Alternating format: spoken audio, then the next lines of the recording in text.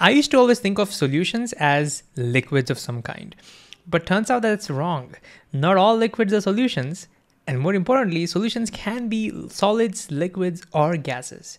So in this video, let's understand exactly what solutions are. So let's take a concrete example. Let's put some salt in water and stir it very nicely. We get salt water. But what exactly is salt water? Let's analyze. Do you think salt water is an element? Elements are made of just one kind of atoms. For example, you have oxygen, which is made of only oxygen atoms, or gold, made of only gold atoms.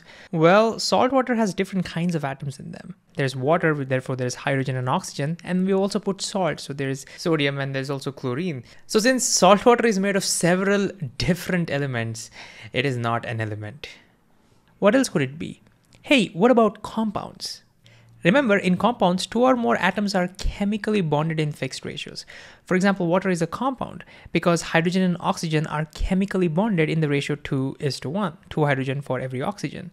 Carbon dioxide is a compound because carbon and oxygen are chemically bonded in the ratio 1:2, 1 carbon for every 2 oxygens. So what about salt water? Is that a compound? No, it's not. And this is important because salt and water are not chemically bonded.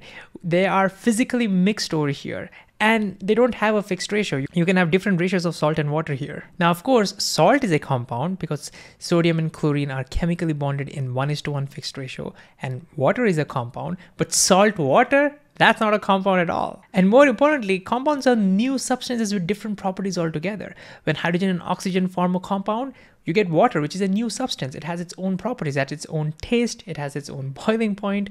Similarly, sodium and chlorine coming together, you get salt, which is a new substance altogether. It has its own taste, it has its own melting point, boiling point. But when you dissolve salt in water, you don't get a new substance. You basically get salt water, and you don't have new properties. It's still salty, it's still watery. And finally, remember, the atoms of that compounds cannot be physically separated. For example, when you heat water to its boiling point, the hydrogen and oxygen atoms do not separate.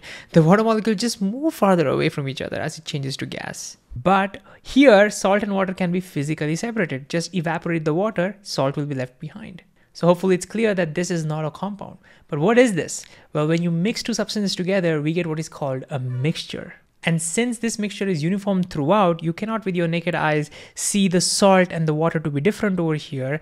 We call such mixtures homogeneous mixtures. In contrast, mixtures in which the different components can be easily seen, like for example, water and oil, you can clearly see oil over here, you can see water here, you can see the boundary. In such cases, we call them heterogeneous mixtures.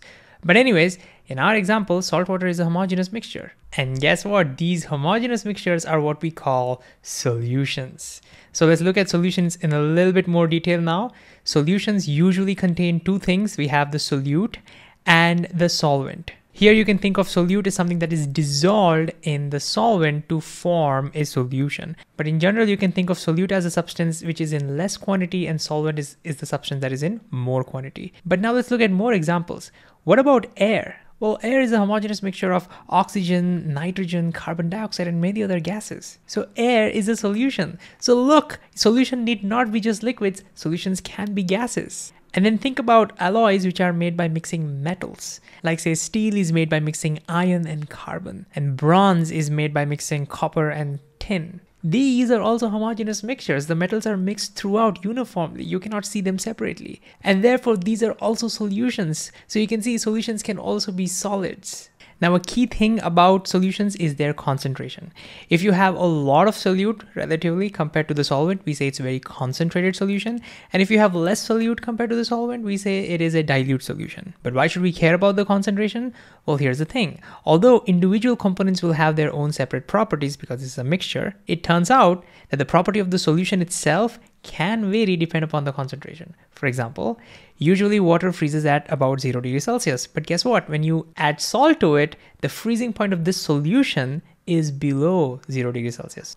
Similarly, if there is water molecules in the air, we say there is humidity. A lot of water molecules means there is a lot of humidity. Humidity changes the properties of the air. For example, the speed of sound changes, its density changes, and so on. And similarly, steel is made by adding carbon to iron. And by increasing the carbon's concentration, we can make steel harder. We can make it stronger and more durable. So look, by changing the concentrations of the solute, we can vary the properties of the solution itself, and that is pretty awesome. So putting it all together, matter can be classified into two parts. We have pure substances, which are basically elements which are made of just one kind of atoms, or they can be compounds, which are made of atoms that are chemically bonded together in fixed ratios, like water or carbon dioxide. And when you physically mix substances together, we get mixtures. Now, mixtures can be heterogeneous. If you can see the individual component apart with our naked eye, you can see the boundary, like say when you add oil to water, or they can be homogeneous. In this case, the components are distributed uniformly throughout, and so you cannot tell them apart. We also call them solutions. The component which is in the less quantity, we call them as the solute, and the one in more quantity, we call them as a solvent. What's important is that the individual physical properties of the components, like their boiling point, melting point, that does not change. And so we can use that to separate them out physically. But a cool thing about solutions is that by varying the concentration, we can vary the properties of the solutions to our advantage.